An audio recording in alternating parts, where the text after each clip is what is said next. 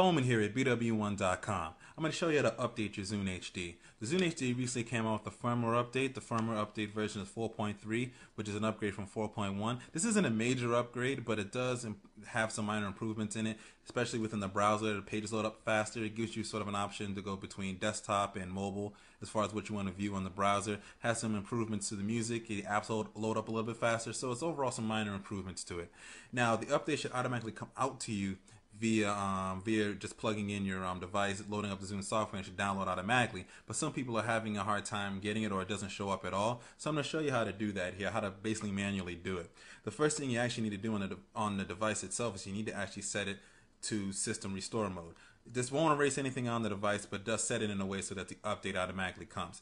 So the first thing you want to do here on the Zune is actually want to turn it on here, and you want to hold the power button and the media button here on the side down at the same time. You want to hold it for about 15 seconds.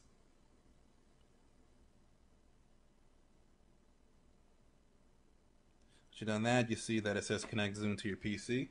So what you want to do is do exactly what it says, connect your Zune to the PC. You have it plugged in there. And your Zune software should start automatically. As you can see on the screen, it says player update required. Found that you have the new update available and such.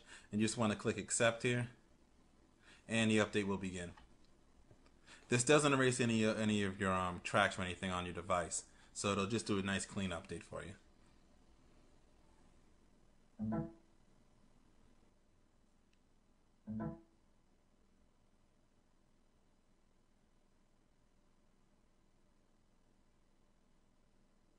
Alright, once your device loads up after rebooting a couple times, you're all set to go, and you have to click finish.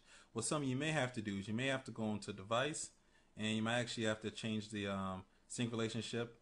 You might have to change it to going from a guest connection to a regular connection if it shows up as a guest connection, so you might have to do that. But other than that, you're all set right there. So this is BWOne from BWOne.com showing you how to update your Zune HD. So get updating. Reminding you to follow us on Twitter at twitter.com/BWOne.com. Follow us on Ustream. Subscribe to our YouTube page. Give us 5 stars on this video. And always remember to live your tech world high definition.